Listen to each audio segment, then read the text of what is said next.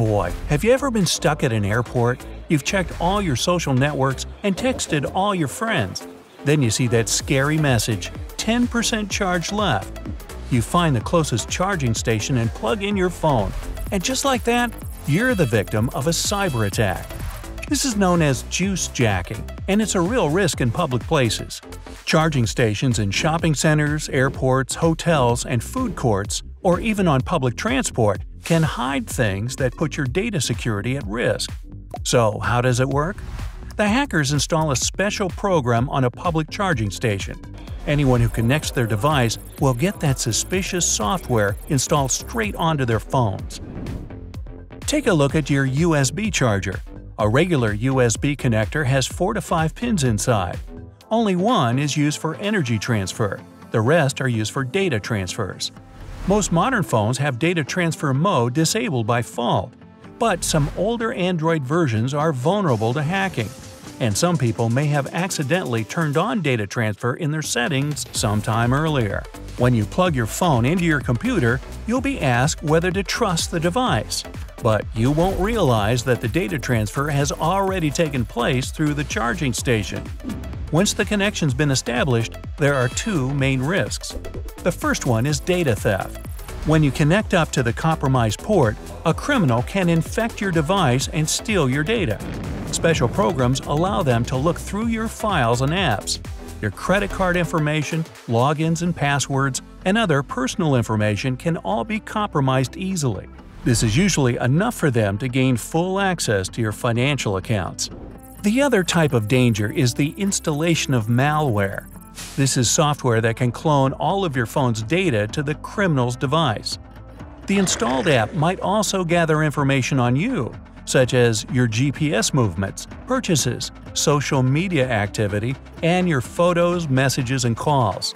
Or one day, you might wake up to see your phone locked with a message, "Send money to this account to unlock your phone." Another risk is adware. You'll see unwanted ads and commercials on every page you open on your phone. The worst kind are the invisible ones that are downloaded to your computer when you sync your phone at home. So, how can you protect yourself? Well, first of all, avoid using public charging stations. Turn on battery percentage visibility, limit your app use, and check what apps eat away at your battery even if they're not open. Get into the habit of charging your phone at home, at work, or in the car. That way, you'll never find yourself in the middle of the airport with no charge. But if your device's battery is not in the best shape, or you constantly use your phone, carry a regular wall outlet charger with you. If you see that your phone is almost out of battery, just plug it in somewhere using your own charging device. There's no way to transfer data or harm your device if you use one of these. Or how about taking a small portable battery with you? There are so many right now on the market. Hey, you can get one with a cute design and be on the go and not worry about your phone's security. But if none of these is an option, I've got another solution for you. Put your phone away and read a book. Asking too much? Well then, first install a good antivirus app on your phone. Yes, it might feel like the age of easy-to-miss viruses that can destroy your computer has passed, but that doesn't mean your device isn't at risk. It never hurts to install some good protective software. You can also get some physical protection.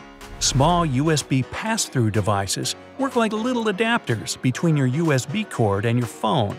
They stop the data connection and only allow power to go through. But let's say you have to use a public USB charger.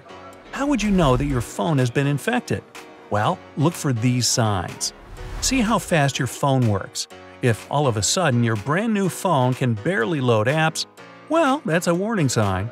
Another one is apps crashing, or if your phone restarts randomly in the middle of the day. That means some background process is eating up your device's processing power. But remember that older phones work slower with newer operating systems or apps. Just watch out for a sudden change. Likewise, look out for your phone overheating. Sometimes you see scary messages saying things like, "Your device needs to cool down before you can use it."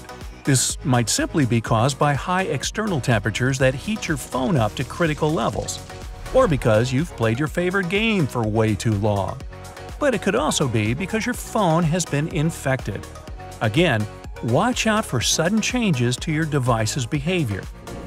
Unexpected changes to the battery level can also indicate an unknown threat. If you've locked your phone and put it in your bag with 50% charge, and an hour later it only has 20%, something is definitely amiss. But the most telling signs are changes to your phone or data usage that you had nothing to do with. If you see surprising changes in your phone settings, especially privacy settings, that's a very clear sign that someone else has access to your phone. Check your data usage statistics regularly. If you see that 1 to 2 gigabytes have suddenly been used for something that you haven't done, it's time to be worried. If you noticed anything like this, check your device for apps that you don't remember installing.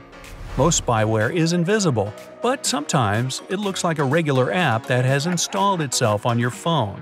In this case, you should first restore your device to factory settings. Then, update your apps. Developers constantly upgrade their security.